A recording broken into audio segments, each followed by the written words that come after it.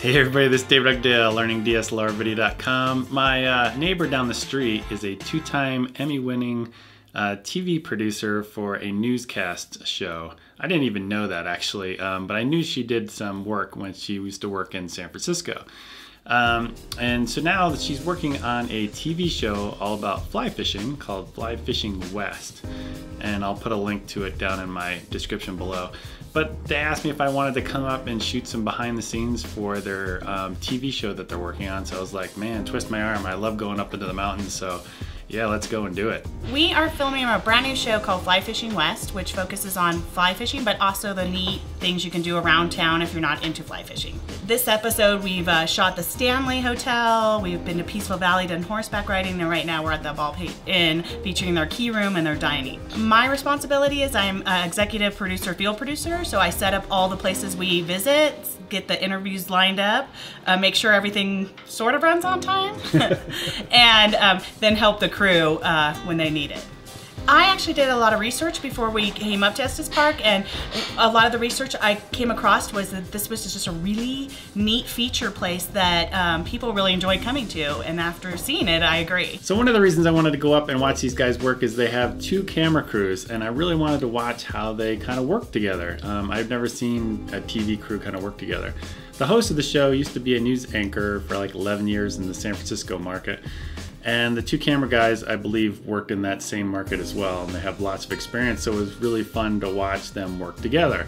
Like, you know, doing stuff like syncing up time code and, you know, meeting with each other and trying to figure out who's going to cover what angle.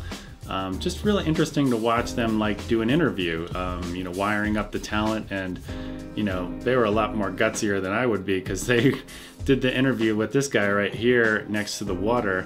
And the water was pretty darn loud, and it was really interesting watching them, you know, do these really close-up interviews and moving the camera back and forth. Real fascinating to watch somebody work with a non-DSLR camera. So the cameras they were using were JVC GY-RM 750 and I believe the 700. They both had two different cameras. And I think it's a 3/3" chip camera, so it's a pretty small compared to a DSLR. But these cameras are pretty much set up for really fast workflows and design, especially for TV work. Lots of different things on there that we just don't have on a DSLR to make their workflow much faster. It's really interesting to see how they moved around the talent to get different angles and how they didn't get in each other's shot. And how they use different things like, you know, the sandbag type devices, and they would set them on, you know, stumps or rocks and stuff like that to get lower angles. One of the things I was really surprised about was the camera can do 1080, but they were shooting at 720, and Michael explains why. I've zoomed in, I've set my focus, I'm trying to decide, you know, where I want my f-stop and where I want my shutter, and I'm playing a game with my auto iris. I'm trying to get it to f-stop 5.6 because that's an optimal setting for the lens. So I'm just shuffling through my shutters to find a nice shutter speed that'll get me close to that. Kick down my neutral density filter. Pretty bright out here, so I'm doing 1/500th of a second on shutter, which makes things look super crisp and sharp. 60? Oh, no, that's a setting. It's just we shoot 720p, 60 frames per second. It's just one of those standards that we shoot at. So, doing some establishing shots of the location, getting some wides, I'll do some pans back and forth, balancing my light between the outside and the inside because they're different color temperatures, and then I'll get some close-ups. Now I'm still set up on the outdoor because if you look at this room, there is a huge amount of glass in here, which I love, by the way. Which is hard to shoot.